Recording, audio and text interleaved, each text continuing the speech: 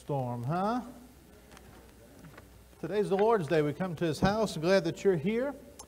And we will not have service tonight. We were supposed to resume tonight, but they're saying the worst of the winds and maybe the weather will come in later today. And so out of precaution, we will not meet tonight, but we'll meet, of course, today at 9 and 11. I'm glad that you're here. I do want to mention that some of our adult Sunday school classes are meeting today.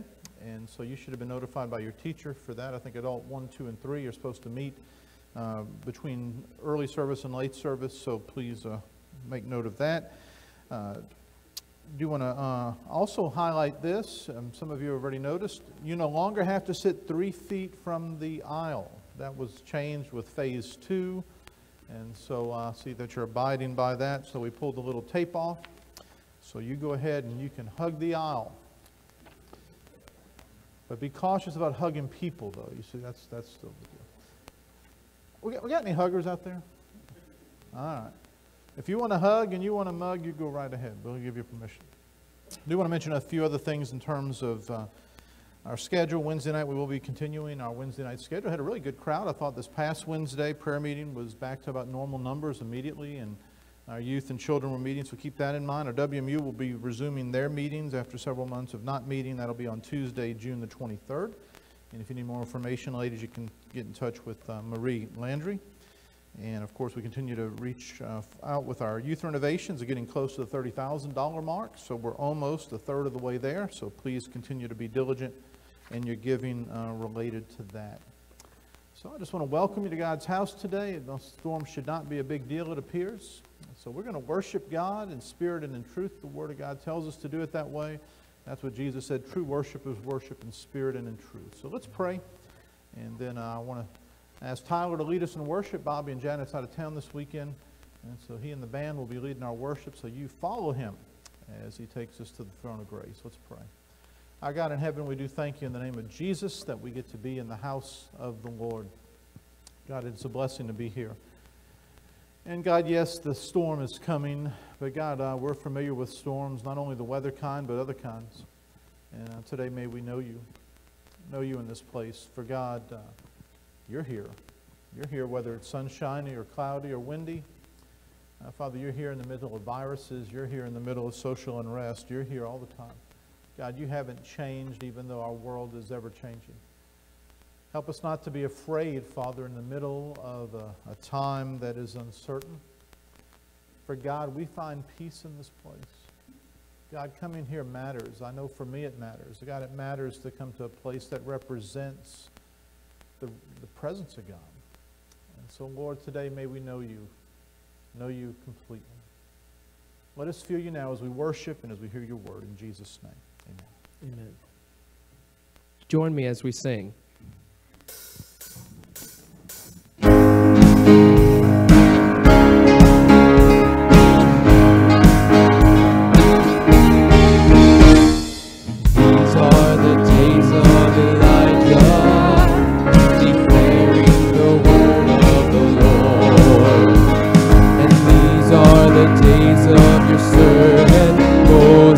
Righteousness being restored. And though these are days of the trials, of famine and darkness and storm, still we are the voice in your desert, crying, prepare ye the way of the Lord. Behold, he comes, riding on the clouds, shining like the sun, and the trumpet calls. So lift your voice, it's the year of Jubilee, out of Zion till salvation comes.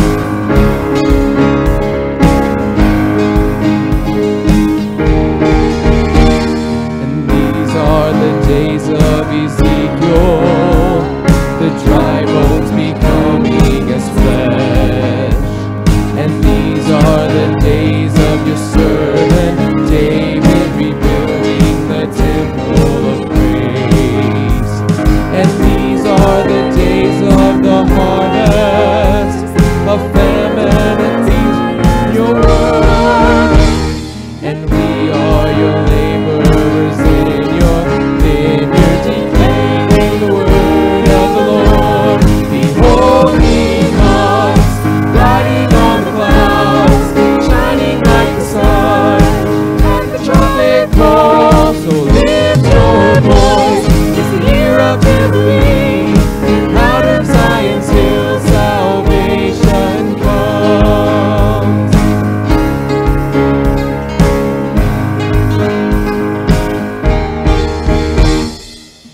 There is no God like Jehovah. There is no God like Jehovah. There is no God like Jehovah. There is no God like Jehovah. There is no God like Jehovah. There is no God like Jehovah. There is no God like Jehovah. There is no God like Jehovah. There is no God like Jehovah. There is no God like Jehovah. There is no God like Jehovah. There is no God like Jehovah. There is no God like Jehovah. There is no God like Jehovah. There is no God like Jehovah. Behold, he comes, riding on the clouds, shining like the sun. At the trumpet call, so lift your voice. It's the year of Jubilee.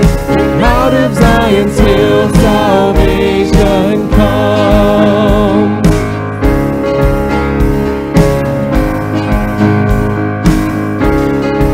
Out of Zion's hill, salvation comes.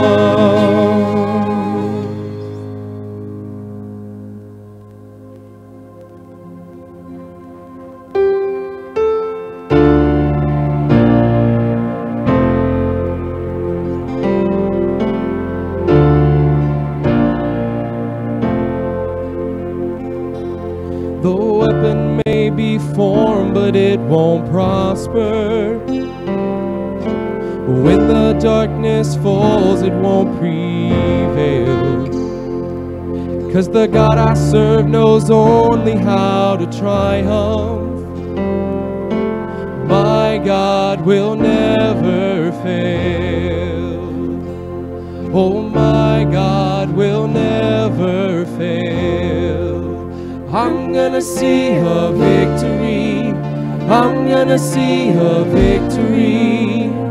For the battle belongs to you, Lord. I'm gonna see a victory. I'm gonna see a victory. For the battle belongs to you, Lord.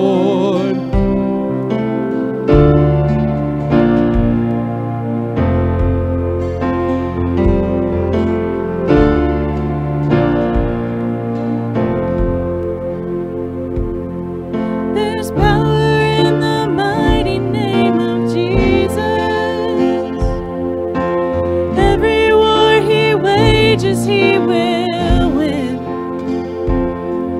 Oh, I'm not backing down from any giant, 'cause I know how this story ends. Yes, I know how this story ends. I'm gonna see a victory. I'm gonna see a victory. For the battle belongs to you, Lord. I'm gonna see a victory. I'm gonna see a victory.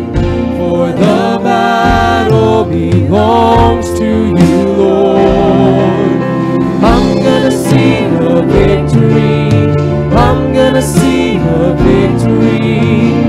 For the battle belongs to you, Lord.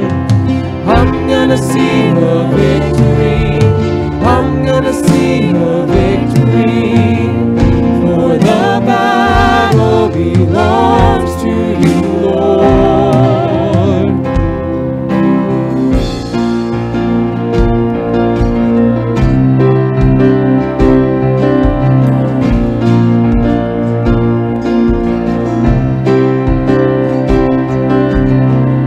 You take what the enemy meant for evil, and you turn it for good.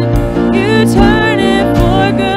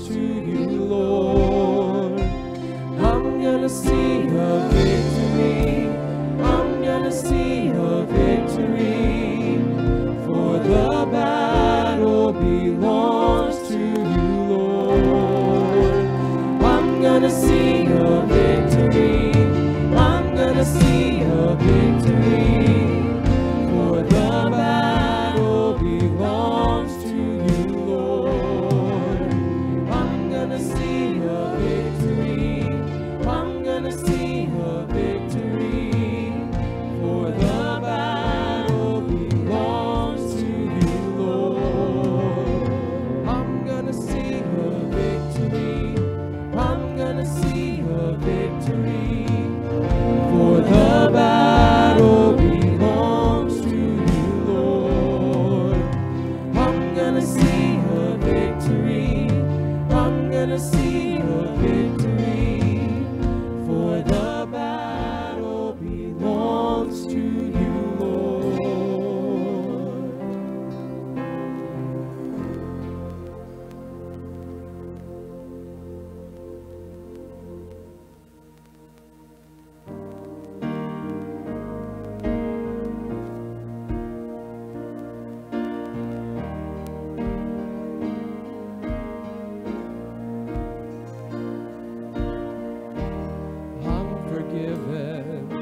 Because you were forsaken, I'm accepted.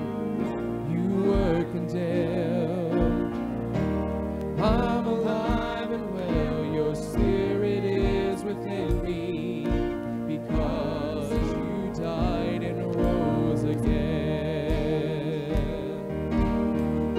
Amazing love, how can it be that you, my King, would die for me? Amazing love, I know it's true, and it's my joy to honor you. Amazing love, how can it be that you, my King, would die for me? Amazing love, I know it's true, and it's my joy to honor you in all I do. I honor you. I'm forgiven because you were forsaken. I'm accepted. You were condemned. I'm alive and well. Your spirit is within me. Because you died and rose again. Amazing love, how can it be that you, my King, would die for me? Amazing love, I know it's true, and it's my joy to honor you. Amazing love, how can it be that you, my King, would die for me? Amazing love, I know it's true, and it's my joy to honor you in all I do. I honor you.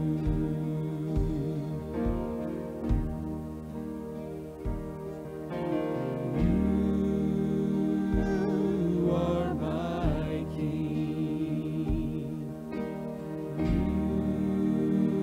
You are my King. You are my King. Jesus, you are my King. Amazing love, how can it be that you, my King, would die for me? Amazing love, I know it's true, and it's my joy to honor you. Amazing love, how can it be that you, my King, would die for me?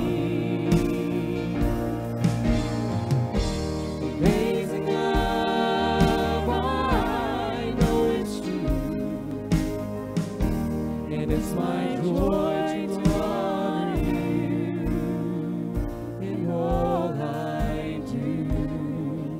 I honor you in all I do. I honor you.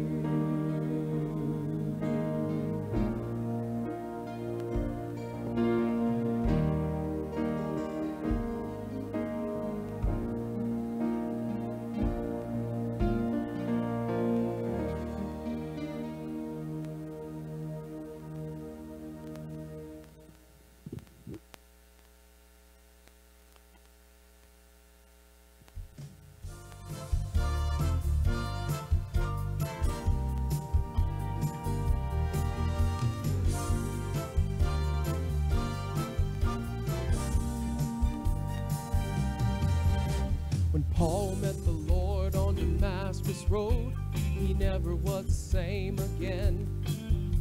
When Peter met the Lord, he left his boat and started fishing for men.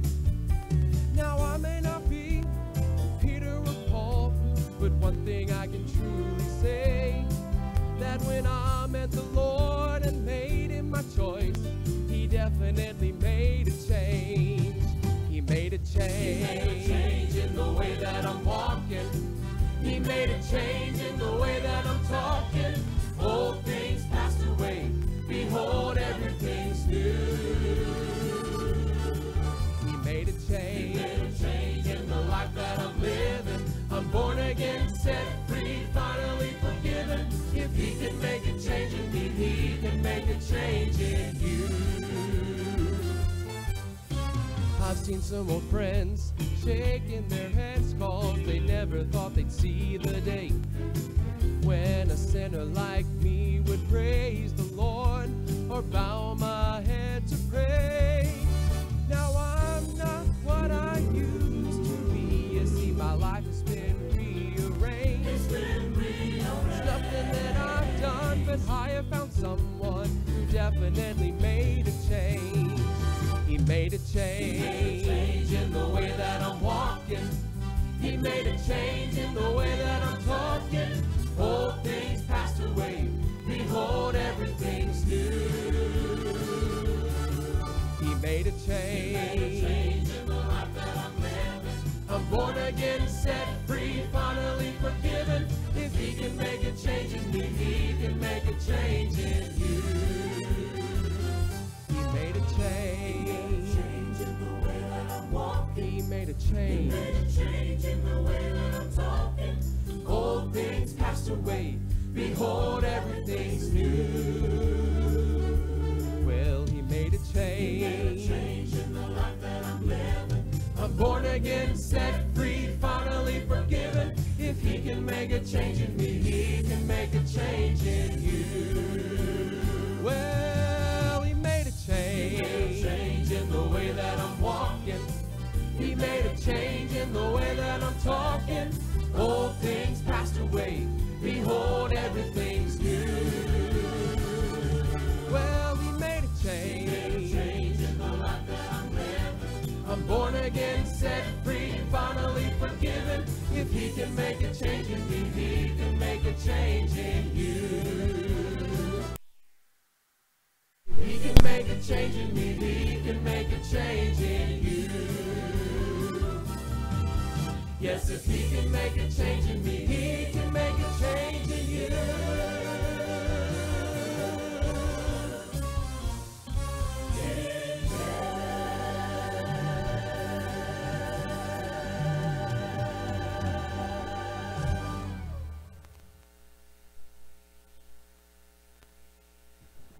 Appreciate Tyler leading us today, don't you? Thank you so much, Tyler.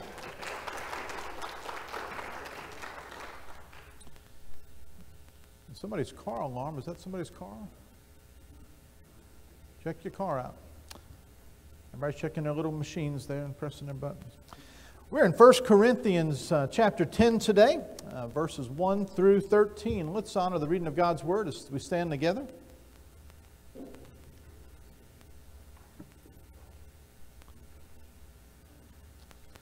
For I do not want you to be ignorant of the fact, brothers, that our forefathers were all under the cloud, and that they all passed through the sea. They were all baptized into Moses in the cloud and in the sea. They all ate the same spiritual food and drank the same spiritual drink, for they drank from the spiritual rock that accompanied them. And that rock was Christ. Nevertheless, God was not pleased with most of them. Their bodies were scattered over the desert. Now these things occurred as examples to keep us from setting our hearts on evil things as they did. Do not be idolaters as some of them were. As it is written, the people sat down to eat and drink and got up to indulge in pagan revelry. We should not commit sexual immorality as some of them did. And in one day 23,000 of them died. We should not test the Lord as some of them did and were killed by snakes. And do not grumble as some of them did and were killed by the destroying angel. These things happened to them as examples and were written down as warnings for us, on whom the fulfillment of the ages is come. So if you think you are standing firm, be careful that you don't fall. No temptation has seized you except what is common to man. And God is faithful. He will not let you be tempted beyond what you can bear.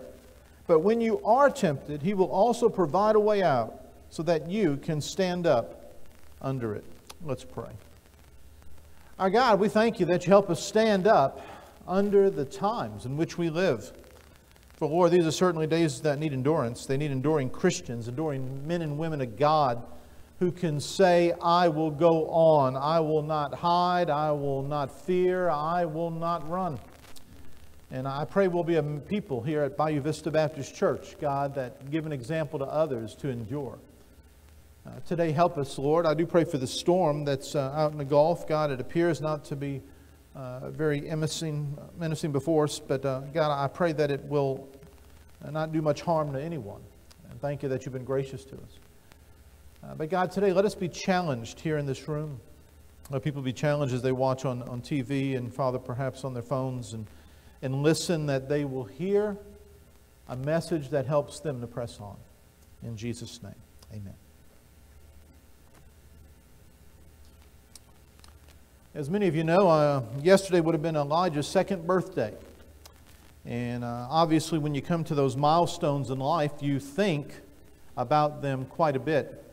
And so for me, in my mind, I'm thinking yesterday about a birthday party. I'm thinking about a 2-year-old making an incredible mess with cake and ice cream and all that would have gone with that. And so for me, it was a day of thinking of what could have been and we hoped would have been.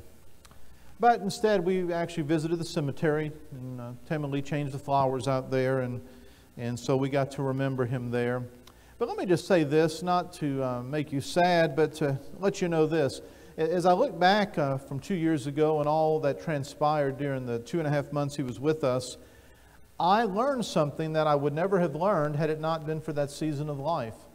I learned more about endurance by enduring than I would have learned had it not occurred. Endurance, faith, happens only when you go through dark seasons of life. And so when it comes to the whole idea of enduring, I want you to think about the bigger picture of your life and the season we find ourselves in as a nation, even with the storm that's coming in probably overnight. The last 10 years have been quite challenging for us, have they not? I look back, and April 20th of 2010 was the Deepwater Horizon tragedy out in the Gulf. I think we all remember that. A number of men were killed. The rig caught on fire, spilled oil for many, many days. And do you know this, though? Even with that, the price of oil stayed over $100 a barrel until about 2014.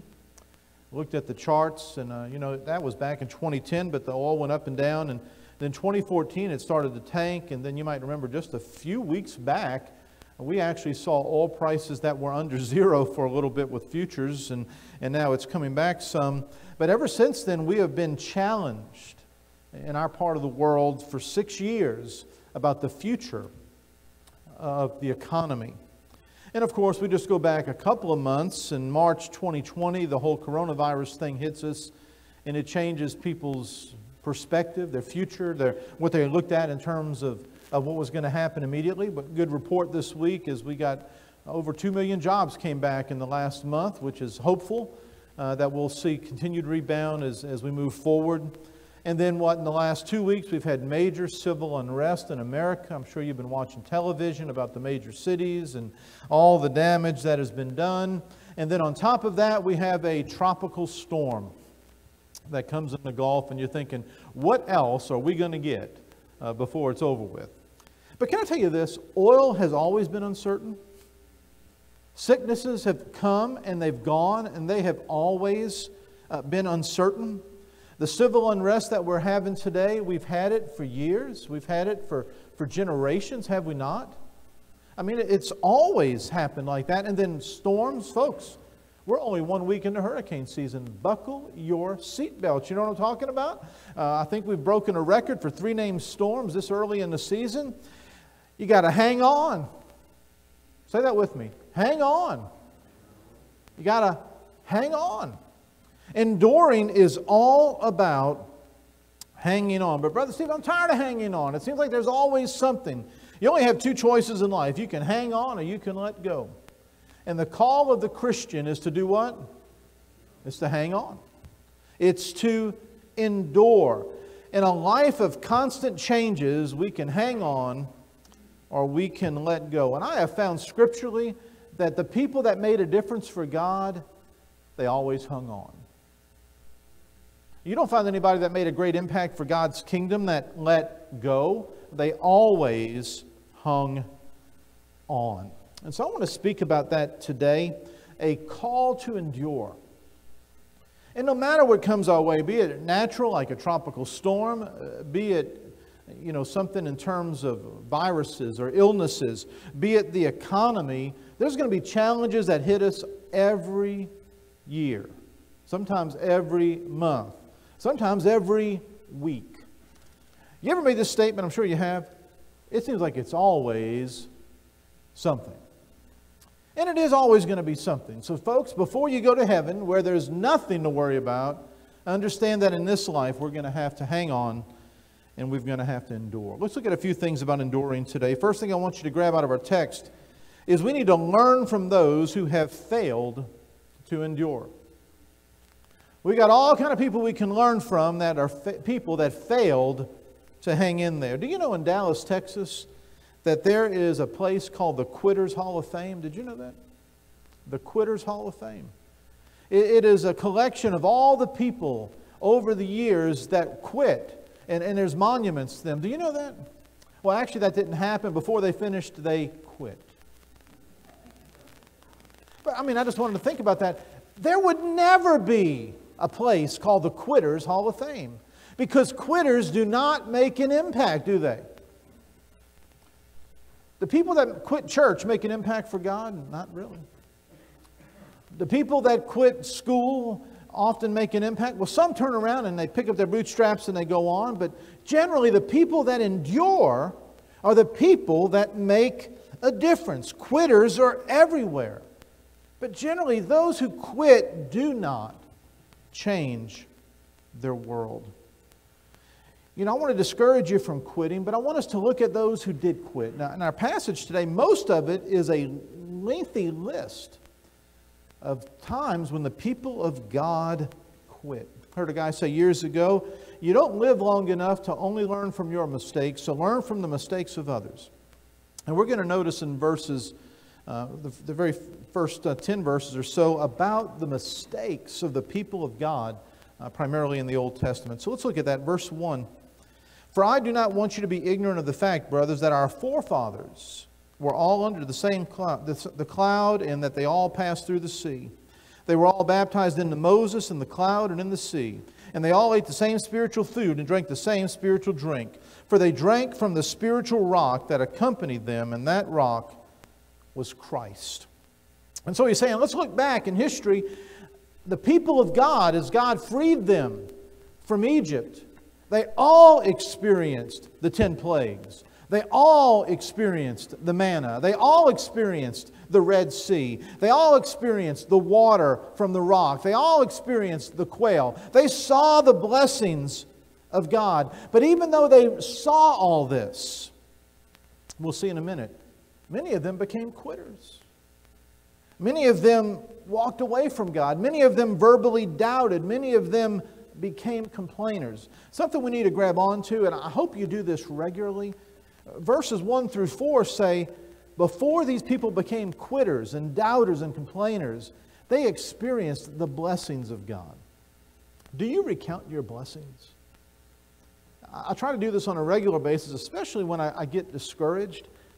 I thank God for the multitude of things that He's given me. If ever you get down in the dumps, what you need to do is say, God, thank you, and then just start listing off the things that He's given you.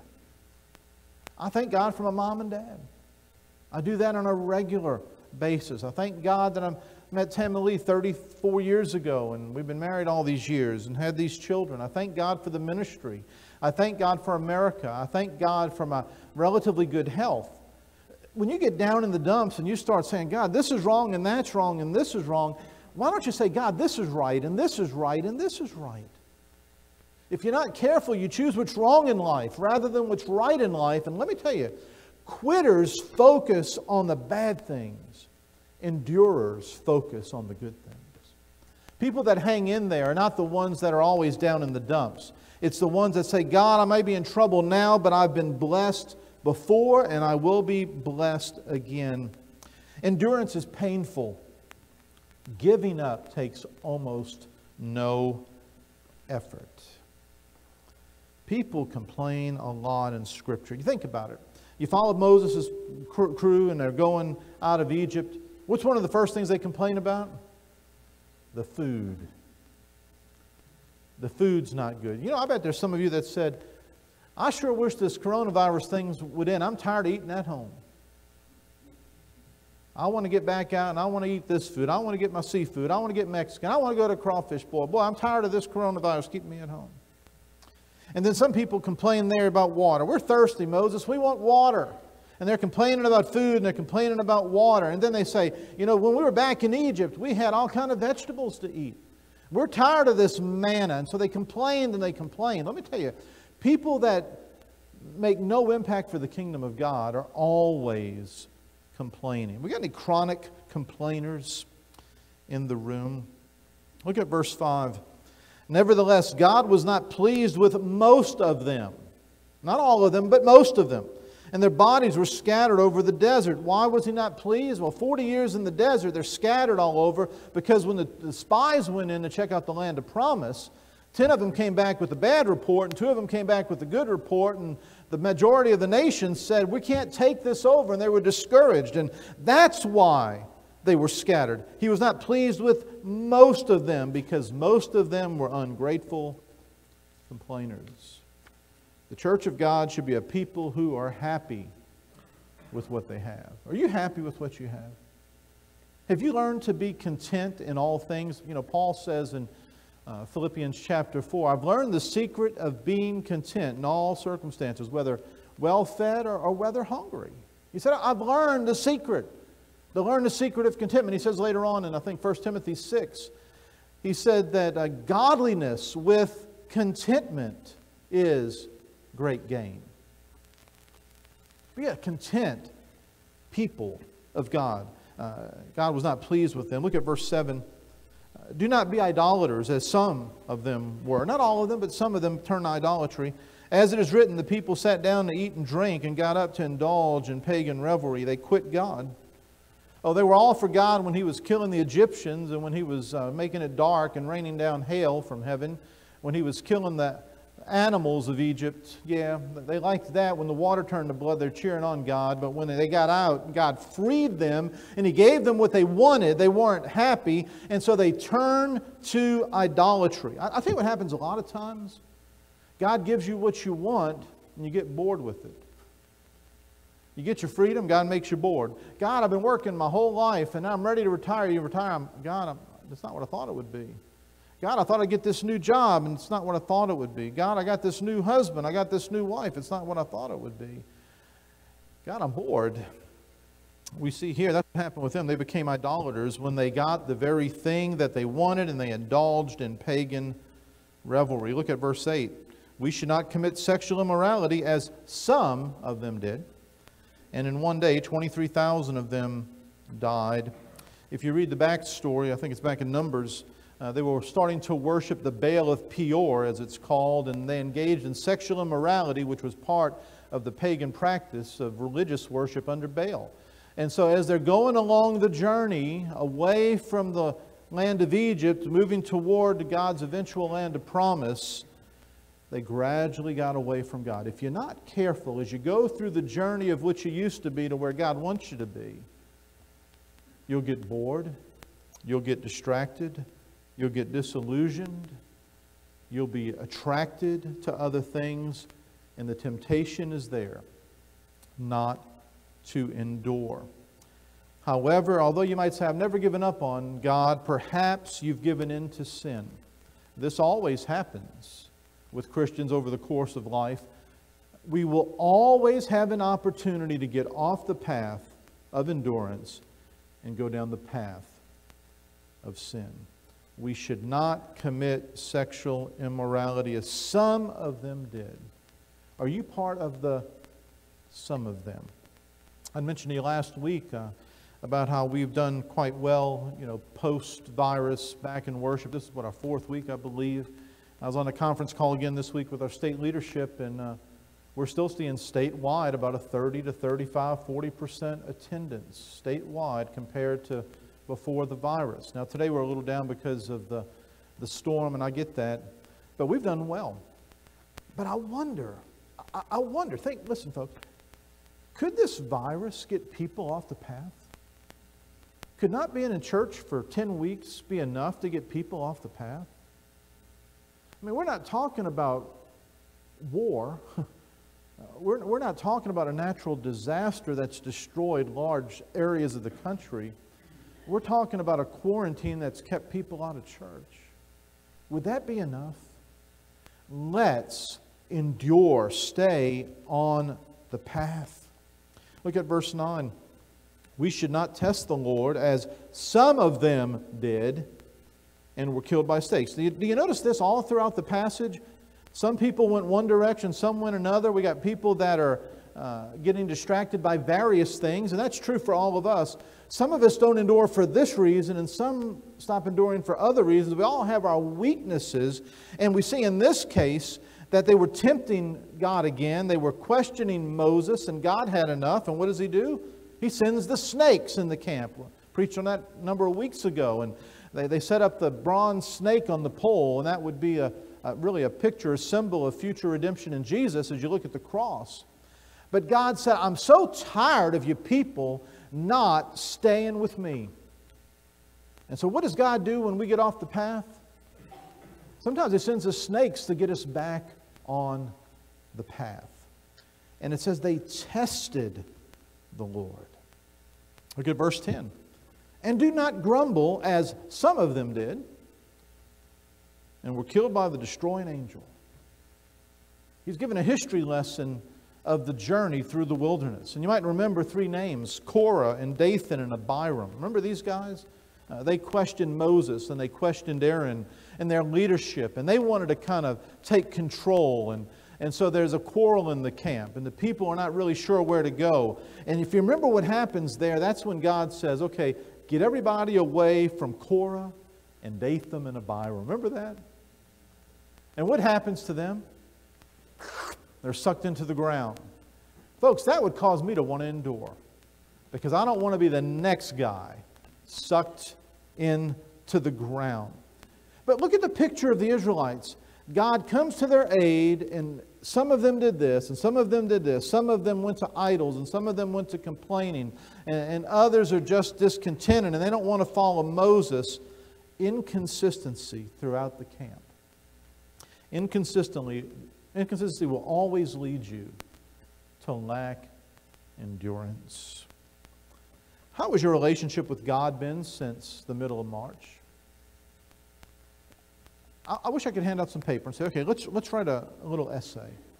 Since the middle of March, I have seen my relationship with God blank. I'm talking about write paragraphs. How has my Bible study been since the middle of March? How has my prayer life been since the middle of March? How has my faith been since the middle of March? How's my language been since the middle of March? What would you write down? Would you say, you know what, brother, if I'm honest about it, I've shown up for church the last several weeks, but I don't like what's happened to me since the middle of March. Or maybe someone would say, Brother Steve, it's one of the best things that ever happened in my life. I have refocused my attention on the important things of God since all this stuff has happened nationally and has changed my behavior and my pattern and my schedule. What about you? What would you say? Because remember, what's being said here in 1 Corinthians 10 is this is over time. He's saying over time, people messed up in different things. What about you? Have you kept your heart right with God? Here's what I found with a lot of Christians. They're fair weather believers. You know, they're only happy when it's sun shining outside.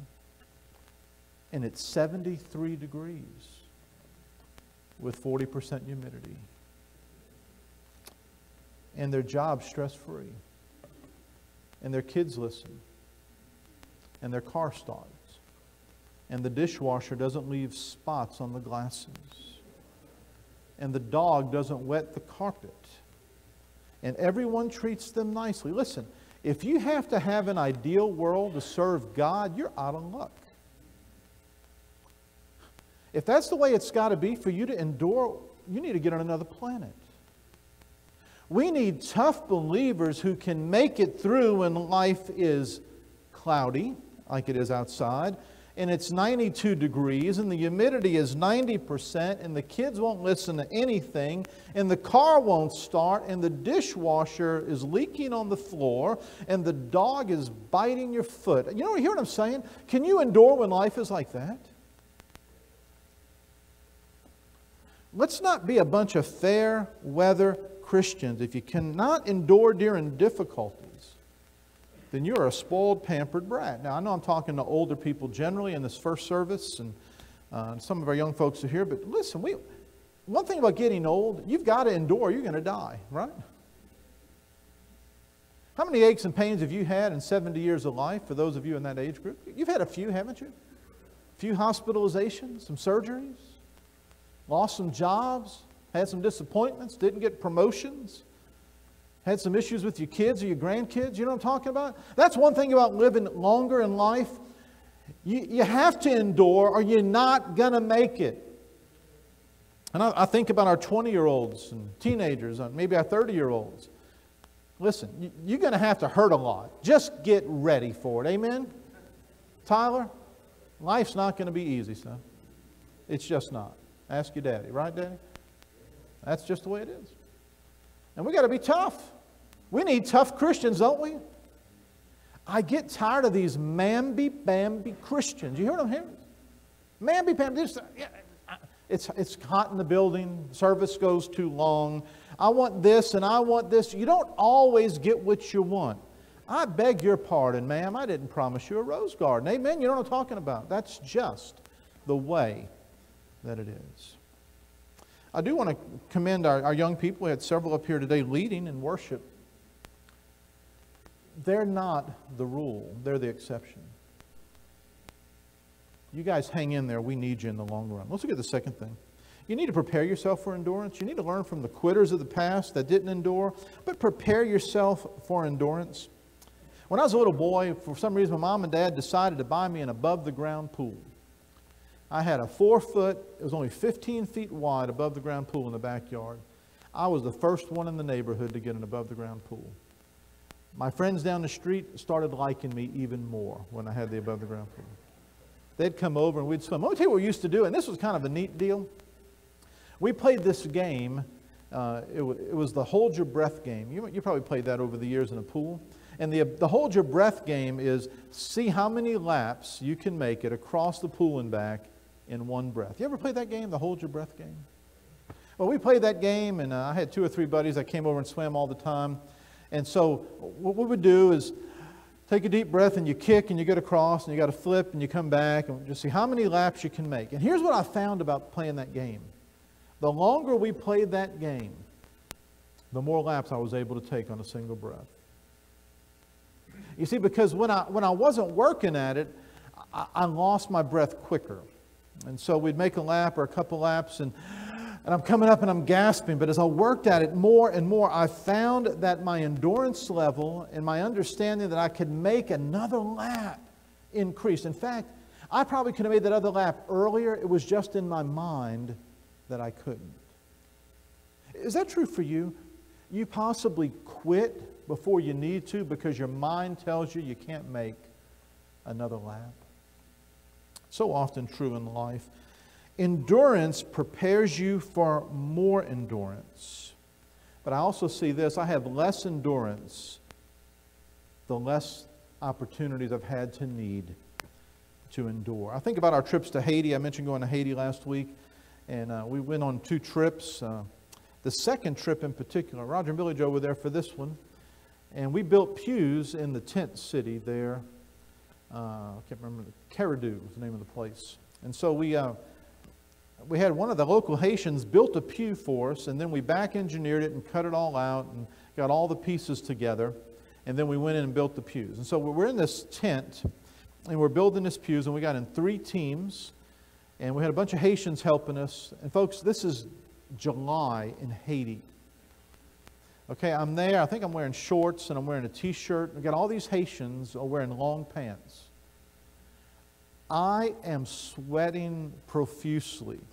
My entire shirt is full of liquid. My pants are dripping. I look at all these Haitian guys building pews. Do you know what? They're not sweating a bit. None of them are sweating a bit. Roger, you even sweat, didn't you? I mean, I'm thinking, how can you guys not sweat? It is 90 degrees. We're inside a tent, and you guys are not sweating. I didn't say that because I didn't want to look dumb. But I'm thinking, why aren't you sweating? And they're thinking, fat Americans sweating. That's what they're thinking. Yeah. But these guys, they lived in it how often? Every day of their lives. I'm a pampered, air-conditioned boy. And these people are living in this every day. Listen, endurance is a result of experience. And if you say, God, I don't like, life's got me sweating, God says, you know what, it's good for you to sweat. Get some of those impurities out of you. You'll start sweating a little bit.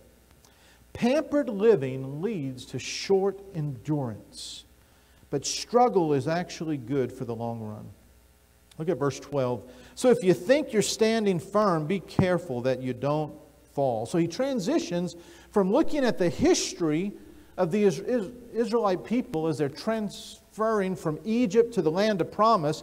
And he's saying, they failed, they failed, they failed, they failed. Some failed here, some failed there, but they failed across the board for the majority of the people. And so think about your own life. If you're not careful, you will fail too. Stand firm. Be careful you don't fall. A number of years ago, I had a guy in a church I pastored in another part of the state, and we had revival meeting. It was a great revival. In fact, God did a work in his life, and this guy came to me and said, Brother Steve, I want to give my testimony as a result of this revival, what God's done in my life, and I want to share with the church the change that he's made in me. And I said, man, listen, your life's been very sporadic over the years, and I believe God worked in your life, but if you get up and give this life-changing testimony and you don't stick with it, people are going to frown on you later that you were a hypocrite. He said, I want to share it, and if you don't let me share it, I'm going to go down the road to another sister church, and I'm going to have them let me share it, but I want to share my testimony. I said, then you better live up to it. You better live up to the testimony you're going to give in front of the church. Otherwise, people are going to say, yeah, that's what we thought was going to happen. Because he had been a guy who was hot and cold, and hot and cold. So I let him get up and he gave his testimony. He did a good job. Fast forward 2 months. Guess what happened? He had gotten away again. And I'm sad to report about a couple years ago, I got word that he had gotten in a tough time in life and took his life. Took his life early. Somebody who had a lot going for him. And his testimony today would be a guy who did not endure. A man who would not endure. Endurance is not easy. It takes a lifetime to build up an enduring heart. Think about your life. Do you see any way today that you would turn on God and walk the other direction? Do you see any way that would happen? I'll say this. I don't say this arrogantly. I just say this because I don't know another way. Amen? I've lived so long serving God and being in His house and being in His Word. I've not always been happy with the way it's turned out, but I don't know of another way. And that's really the goal of the Christian. God, I know You and I trust You. I see no other way to go. It's like Simon Peter said, Lord, to whom shall we go? You have the words of eternal life. Endurance is a necessity to serving God. You got to prepare yourself to endure. Look what it says in verse 15 of 2 Timothy 2.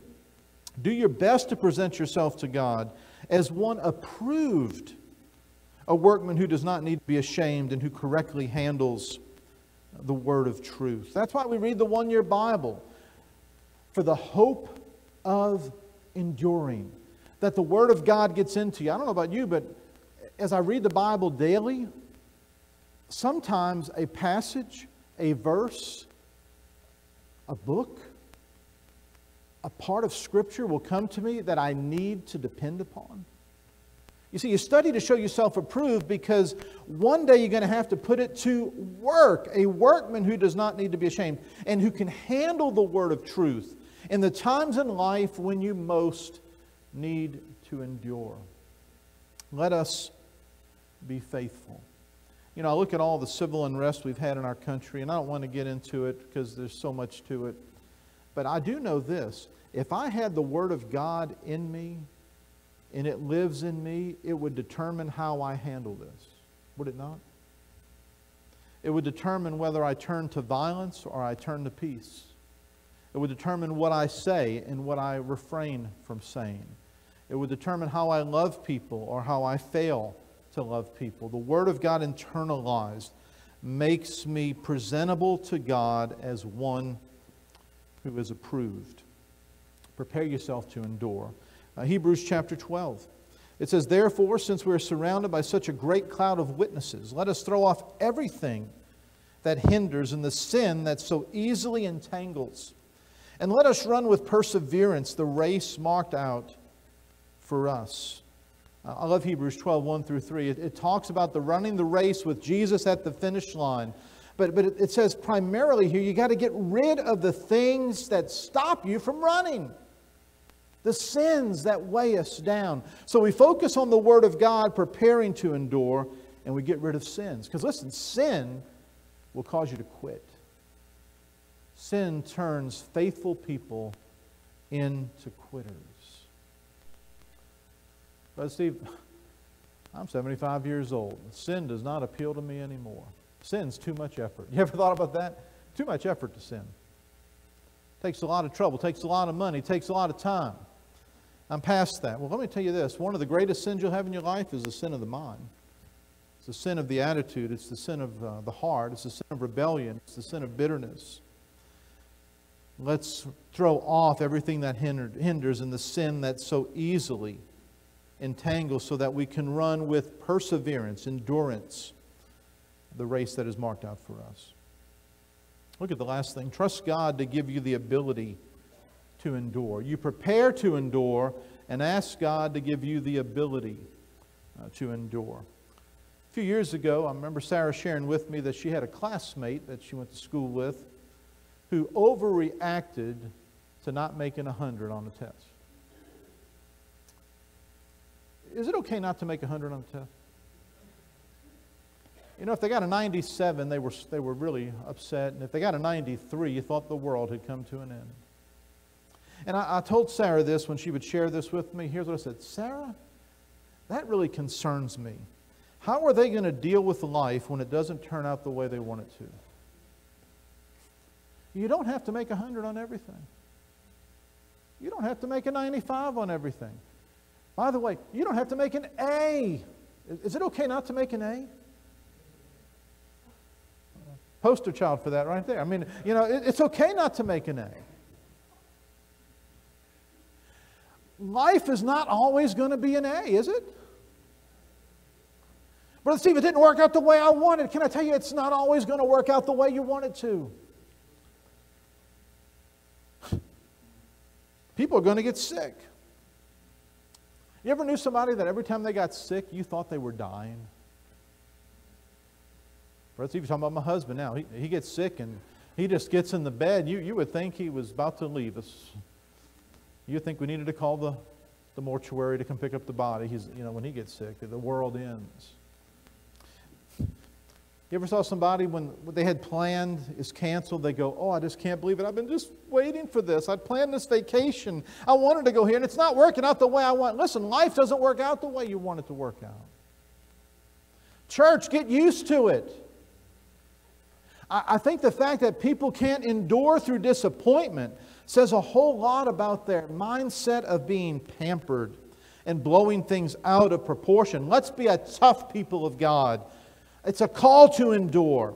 Yes, it's difficult, but when you endure, it helps you get over the next bump in the road. Let's look at the key verse in our passage today, verse 13. No temptation has seized you, except what is common to man.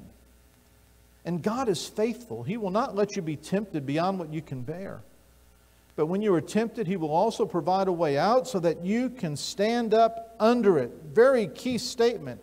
Every temptation, every problem, every obstacle is common to man. Is this tropical storm common? Yes, it's common. Happens every year. You're going to have tropical storms every June through November, right? We call it hurricane season. Get used to it. Are we going to have the flu every year? We've had it for years. I make a prediction. We're going to have the flu this coming fall again. Is coronavirus new? Nope. Been around in other forms. It's they call it the novel coronavirus because it's new this time. But there's always something. You got Ebola, and you got SARS, and you got the West Nile virus, and you might get bit by a mosquito and get something. Folks, there's always going to be something, and it's common to man. God, why'd you let this happen? Because you live in a sinful world, and that is common to man. But look at the statement, God is faithful. Temptations are normal, but God is what? Faithful. Temptations are common, but God is faithful. Enduring people understand that. It's going to be problematic for a time, but God is faithful. Let's even go this far. Can God be faithful to you through temptation and the end result is death? Yep. Because you're going to die. But Brother Steve, I thought God comes to my rescue. He does. It's called eternal life. One day, the temptation you don't like is going to kill you. One day, the problem, the sickness, the storm, the issue of life that you don't like is going to kill you. And you know what's going to happen? Though I walk through the valley of the shadow of death, you are what? With me. Your rod and your staff do what? They comfort me. And so we hold on to God. God, I will endure when you're with me and keep me here. And God, I will hold on to you when you take me home. It even says there that He will provide a way out when you're tempted. Sometimes the way out's death. And that's not a terrible thing. See, I don't want to die. Sorry. We have a 100% chance of dying if Jesus doesn't return. So we prepare, we endure, we keep going. In James chapter 1, this is Timily's favorite passage. James 1:2. Consider it pure joy, my brothers, when you face trials of many kinds, because you know the testing of your faith develops perseverance. Perseverance must finish its work, so that you may be mature and complete, not lacking anything. Consider it joy whenever you face trials. It doesn't say if, whenever, because you will, and you know that that's going to create the testing of your faith, which will develop perseverance and will make you mature and complete. We got any graduates out here from the School of Hard Knocks? Brother, see, I got my doctorate from the School of Hard Knocks. I got my bachelor's, my master's, and my doctorate from the School of Hard Knocks. You want to look at my arm? I got a scar here, and I got a scar here. I got one here. I got one here. I got one under my knee. We got anybody with scars? That's one thing about old folks. They like to sit together and talk about their surgeries. Amen? I got through double bypass. I had quadruple bypass. What you talking about, bud? And you know, people like to get together. Isn't that a good thing? Well, the good thing is you can still talk about it. Man, I had a stroke. 3 of them. I had the left knee replaced, 2 knees, and a shoulder. If Roy would be here today, he could tell you about all his surgeries. I mean, he's had a bunch of them. And I just like his attitude. I don't care. Give me another one. Give me another surgery. Church, we endure through it all. Perseverance makes you mature and complete, not lacking anything. Listen to me. If you don't endure, the devil laughs at you. But you know what happens when you endure? You can laugh at the devil. Your lack of endurance lets the devil laugh at you. You wimpy little Christian. You say that you know him, but you can't stand the test, can you? But you know what's really good is when you stand the test, you can say, devil, doesn't matter what you bring on. I've read the end of the book. Greater is he that is in me than he that is in the world. I love what it says in Revelation, I think it's chapter 21, that he will make all things new. There'll be no more death, or sorrow, or pain. For the old order of things, folks, it's passing away. So let's endure, because the day is going to come where we transition from the old order to the new order. In closing, let me say a few things. Oil prices will be volatile the rest of your life. Trust Jesus. Illnesses will present themselves. There'll be something new next year. Trust Jesus. Man will be upon man. Man will destroy man's stuff. Man will be upset and angry for the rest of your life. Trust Jesus. And by the way, we will have some more hurricane watches this year. So trust Jesus. Folks, it's not going to change in your lifetime. But Jesus Christ is the same yesterday and today and forever. Endure. Say this with me. Hang on. Say it again. Hang on. One more time. Hang on. Church, let's hang on. Don't give up. Don't give in. And don't give out. Endure. The Scripture is very clear. Those who endure to the end shall be saved. Endure. Hang in there. And we get through all this stuff. More's coming. Hang in there. He said, in this world you will have trouble, but I have done what? I've overcome the world. Let's stand together. Invitation.